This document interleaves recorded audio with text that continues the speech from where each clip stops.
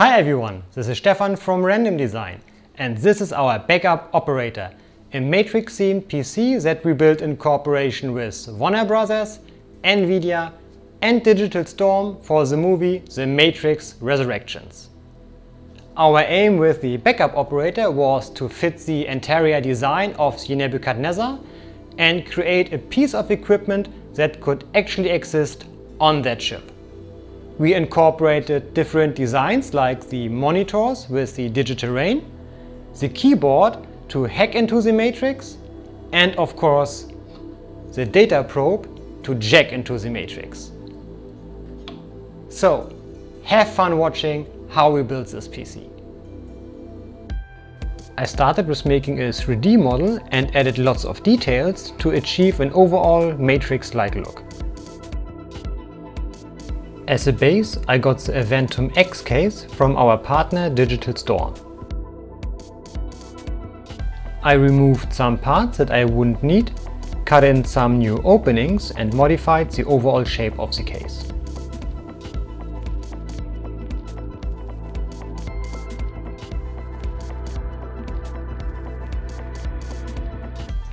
Next, I built in a shell from plywood. All panels were cut, glued and screwed together. The screws were all sunk into the wood, so it will be easy to cover them up with filler later on. I trimmed the overall shape with a router and cut in all openings required. I decided to make the middle section of the case a bit more narrow to give it a more interesting shape.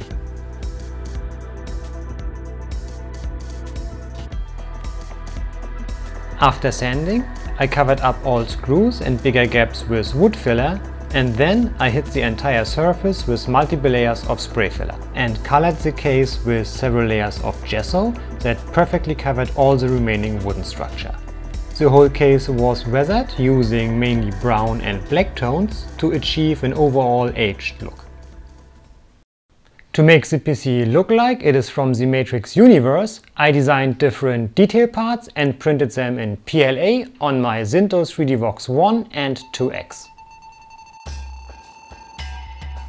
After printing, all parts were sanded before the assembly. To get rid of the remaining printing layer lines, I covered everything with spray filler before spray painting them. To achieve a used metal-like look, I dabbed on thin layers of bronze and silver acrylic colors.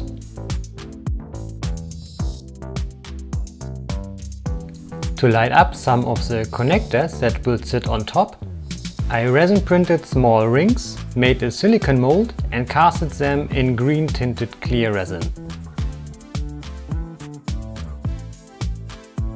I soldered SMDs to a small ring that will illuminate the resin casted inserts from behind. I also 3D printed some more parts, like the Digital Storm logo that lights up on the side.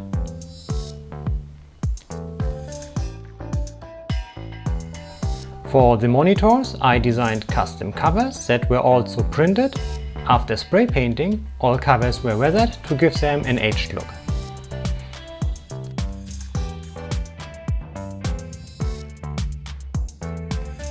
Next, I designed and 3D printed all pieces for the iconic data probe. After sanding, all pieces were assembled and glued together.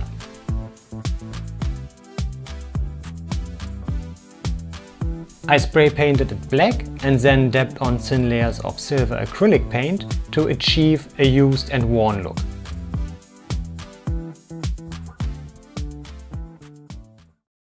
For the backup operator, I was going for an industrial-like look. That's why I wanted some parts to look like they are made out of real metal, just like this fan cover. To create them, I used a cold cast technique with resin and real aluminum powder. For mold making, I used Mold Star 30 from Smooth-On. After mixing part A and B, I degassed everything for a few minutes in a vacuum chamber.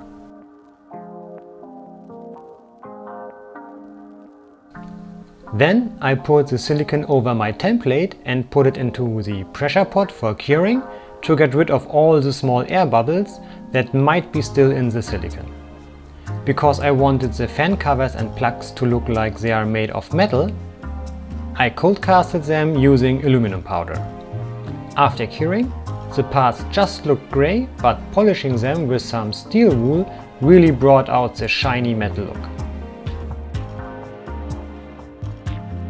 For weathering, I applied brown metal wax, which I wiped off after about 60 minutes. I added another layer of black wax, which gave everything even more depth.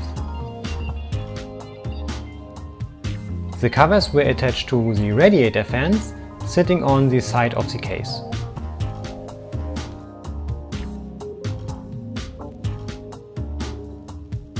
I also used the cold cast technique to make different metal-like plugs. I first made a silicone mold and then applied aluminum powder to the mold itself. For the resin, I used again Smoothcast 305, which I colored black by adding a couple of drops of Smooth On So Strong. Then I added aluminum powder to the resin and mixed everything well.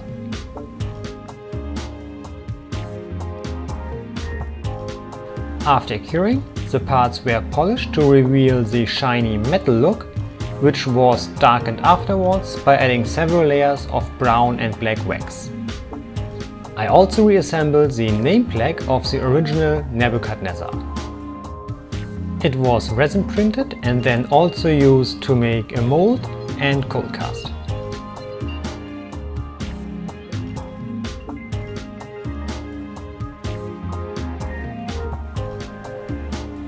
After polishing and some weathering, the aged plaque was attached to the case. Finally, I also resin casted thin aluminum profiles that were screwed to the case to cover some edges.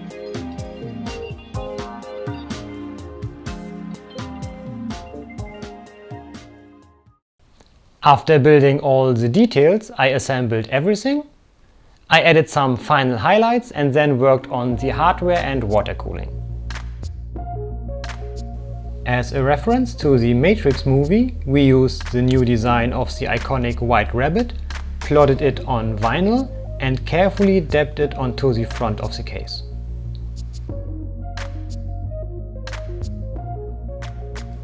Using the original Nebuchadnezzar font, we also plotted the name tag for our backup operator that was attached to a sign made from acrylic glass.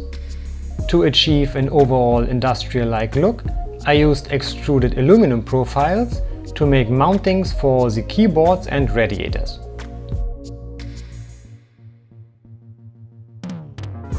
Everything was then screwed to the wooden shell.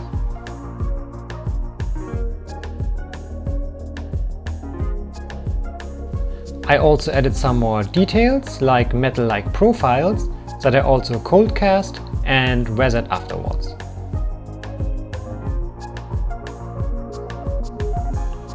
Next, I attached all the monitors and used also aluminum profiles to make adjustable mountings for the ones on the side. I added several tubes, plugs and cables to make everything look like it is all connected and cross-wired. Then it was time to combine the outer shell with the inner case structure. Time to work on the inside. I cut a new bottom plate from acrylic glass and covered it with a custom-made design that we plotted on black vinyl. Inside we have the ROG Maximus Crosshair motherboard with the Ryzen 9 processor, cooled by this acrylic block from EK Waterblocks. The PC comes with 1TB of M.2 storage, 32GB of G.Skill Trident Z memory and a 1200 watt power supply from EVGA.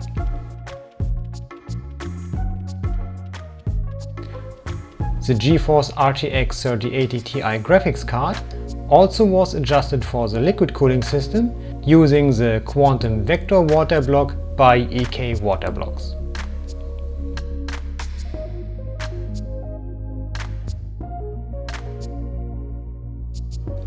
I made all visible tubes from 16mm acrylic pipes and then filled the system with the acid green liquid from EK Waterblocks.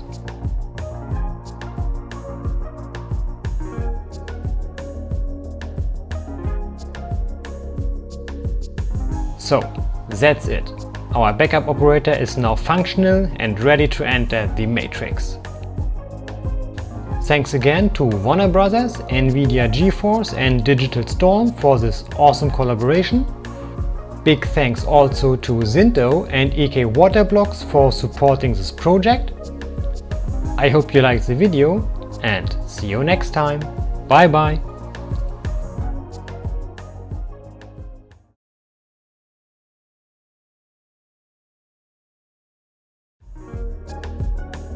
If you liked the video, just check out some more of our making ofs and subscribe to stay tuned for upcoming projects.